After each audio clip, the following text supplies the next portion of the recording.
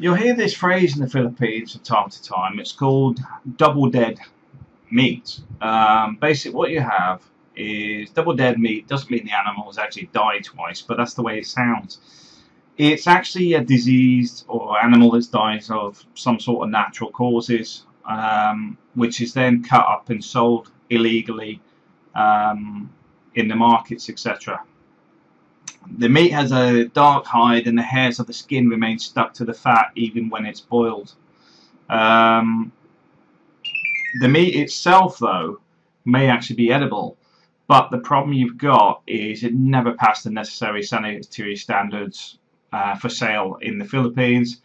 As such, it's illegal to do this, but also bearing in mind that the fact that the animal died from unknown causes, should we say, or we don't know why it died, I highly recommend never eating this type of meat. We don't know where it come from, why the animal died, etc. And it's why there's a bit of a difference between the local markets and the supermarkets, because the meat's marked, so you actually know it's passed the sanitary tests. Personally, I've never really had any problems, primarily because I don't eat pork, or I eat very little of it, and we get ours from the supermarket anyway.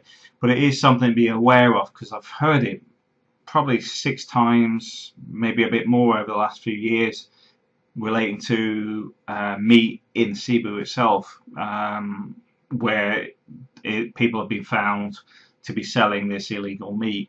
But I thought I'd share it because when you hear it on the news, etc., it doesn't make any sense to us. How can you kill something twice?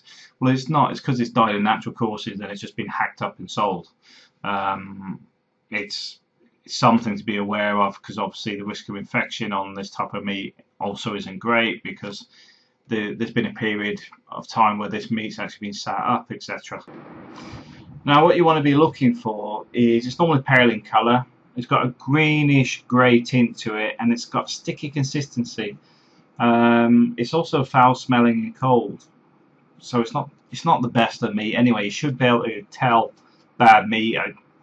You know, if you're a meat eater, you should be able to pick this up quite easy. It's why people get caught quite quickly with bad meat in the Philippines. So be aware, there is such a thing as double dead, but like I said, nobody explained it to me. It was just a case of, like, I had to go and find out, because a lot of people say, well, it's been killed twice, but it's not actually been killed twice. It's actually killed once, but it's died of natural causes. Alright, thanks for watching.